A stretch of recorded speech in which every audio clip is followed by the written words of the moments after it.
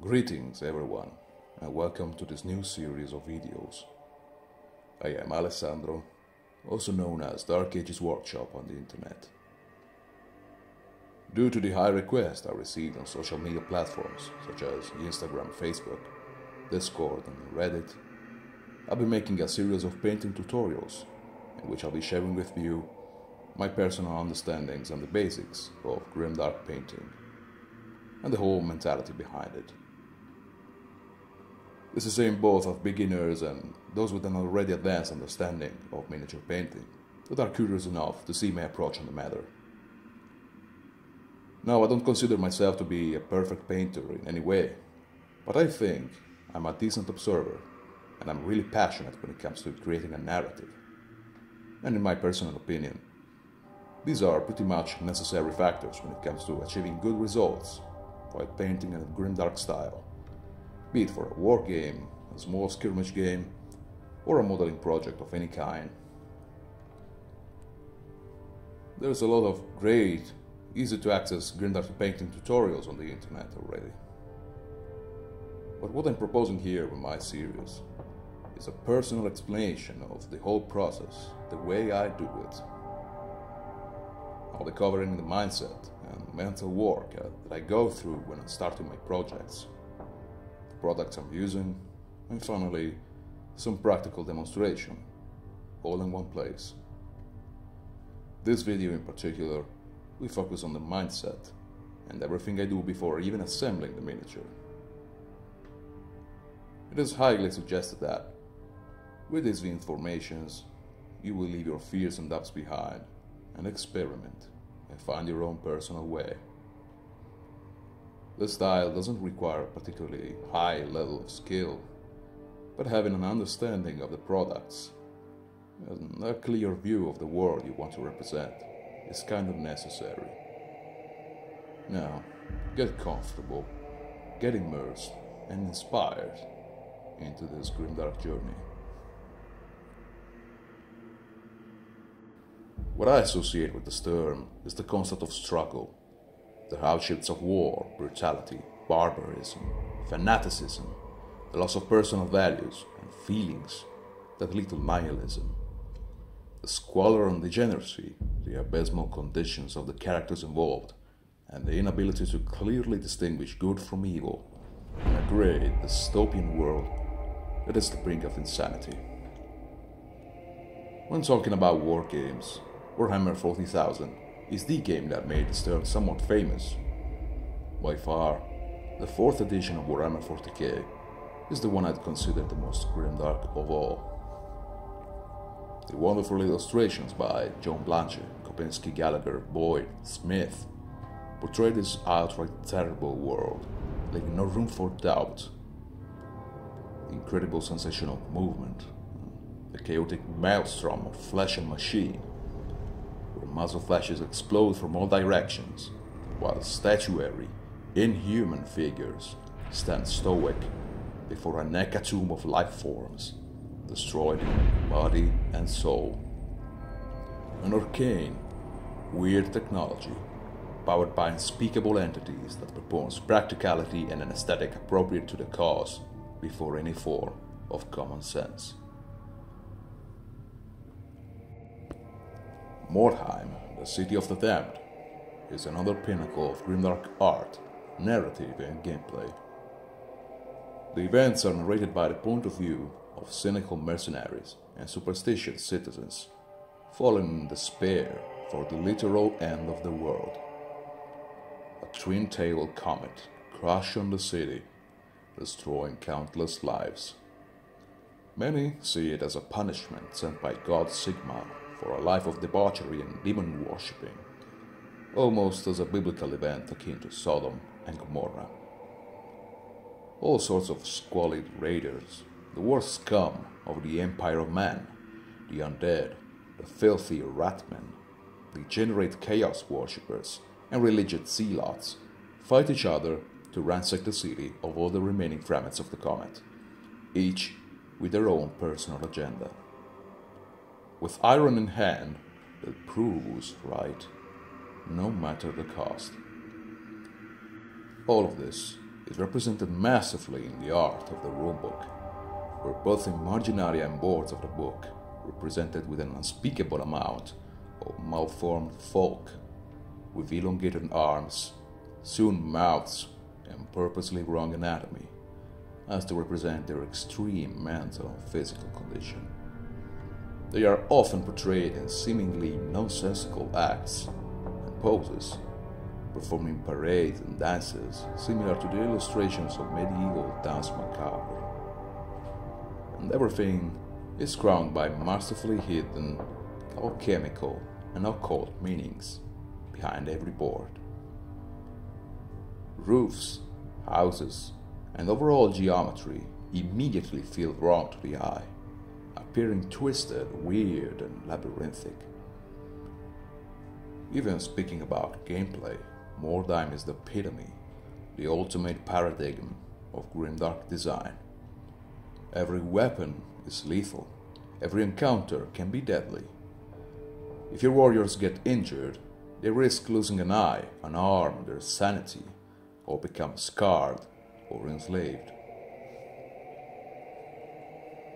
Now, this is not a Mordheim review or analysis, but I felt this little overview was necessary in order to explain what ultimately defines the grimdark art and aspect to me. If you currently lack inspiration, there's a world of incredible imagery and color palettes and subjects you can find in paintings and illustrations throughout history, from medieval to late romantic to modern times, and also modern media and video games. These are just a few out of infinite examples. I feel it's important at this point to state that it doesn't matter which universe you're going to use as a setting, as long as you're understanding and including at least some of these features, you can create all sorts of grimdark universes. There are countless great game systems and brands of miniatures that you can use for your games or modeling purposes, while still narrating a grimdark story. It is essential that you have a clear idea of the world around your models. It doesn't matter if it's pre-existing or made from scratch. The characters should be an extension of it. Seek out to mirror the hardships of the world onto the models, their struggle and their motifs. I strongly suggest searching on the internet for references before starting an important project. They will be of great help when you build and then paint your models. Seek for keywords and do some brief brainstorming. For this instance, I will show you a moodboard I made for my small Death Guard army. For my Death Guard, I wanted to distance myself from what is usually proposed from the box art and the typical oozing green slime thing. I wanted them resembling trench fighters coming out of the sludge.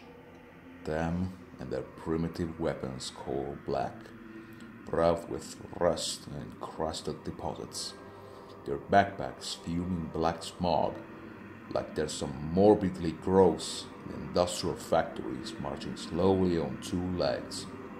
Their armors on flesh, almost shaking and trembling, unable to contain such a disgusting amount of mud-bloated organs, as they're filled to the brim and ready to explode at any moment.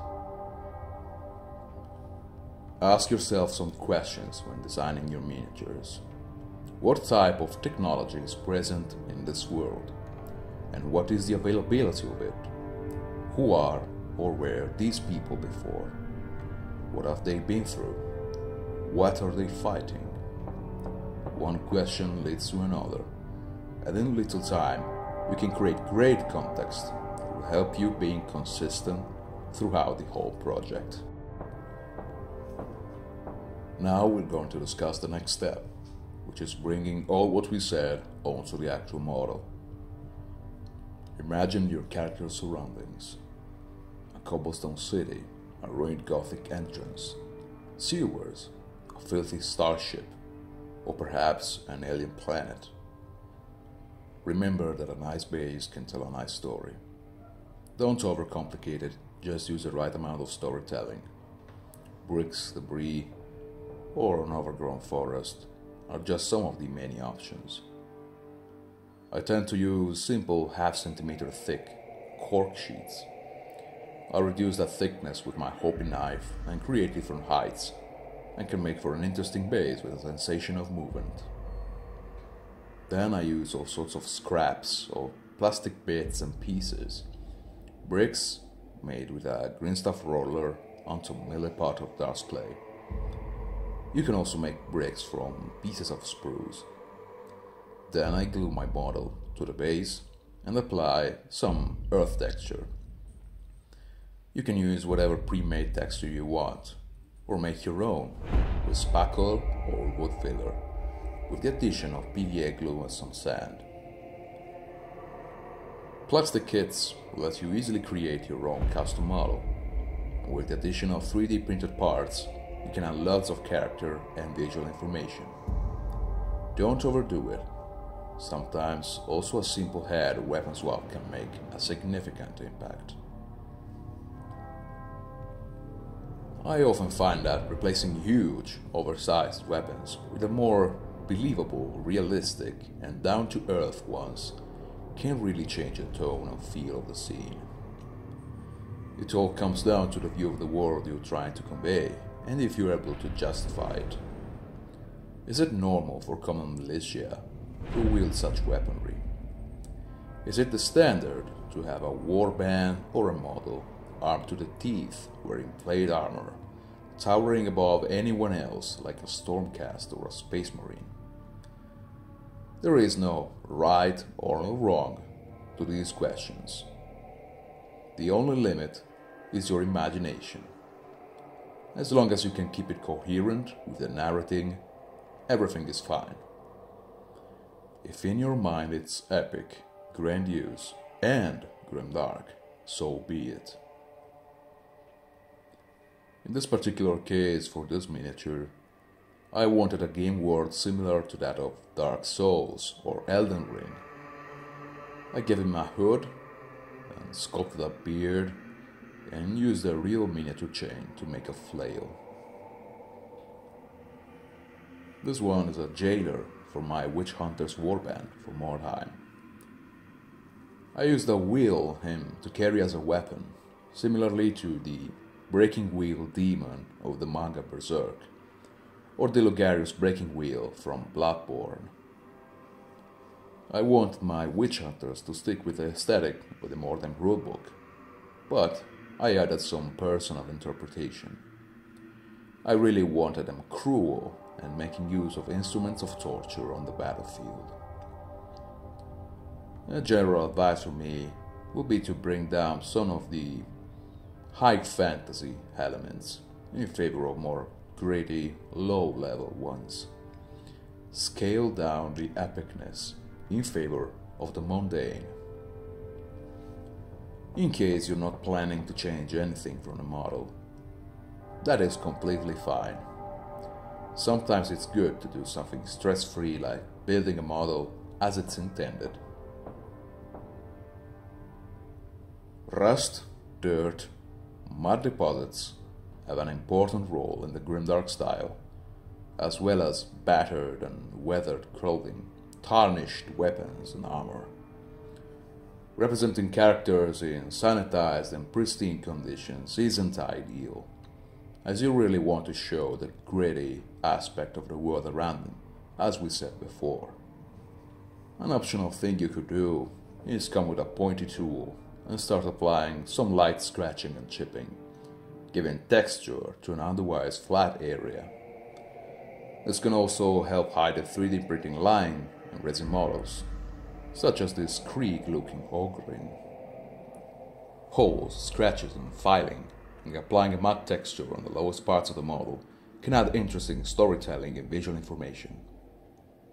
Don't overdo it, you can always add, but going back is gonna be a hard task. Consider if it's the case to hide or cancel some of these details, for a more twisted and grotesque appearance. Let the sculpt speak to you. By that time, you would ideally have a nice background foundation to model your characters or set of figures, ready to be based, prepped, and painted. In a later video, we will reiterate some of these last concepts and add some more, while showing everything more clearly. The next video, part 2, will focus on the tools of the trade. I will teach you everything you have to know to work properly with acrylics, oils, enamels, and all the respective uses and properties. We're approaching the end of the video. I hope you find this video interesting, informative, and inspiring, no matter your skill or knowledge. I'd like to take a brief moment to thank all of my Ko-Fi supporters and those who donated. This video was also made thanks to you. The link is in the description, in case you can afford. I would deeply and humbly appreciate. Also, I'd like to thank HIEMS ANIMAE, who composed the original score for this channel. And also Stefano from Chimera Wargaming for guiding me in my first steps here on YouTube. Subscribe, comment and share to help me get this journey to a wider audience. Farewell and see you soon, Initiates.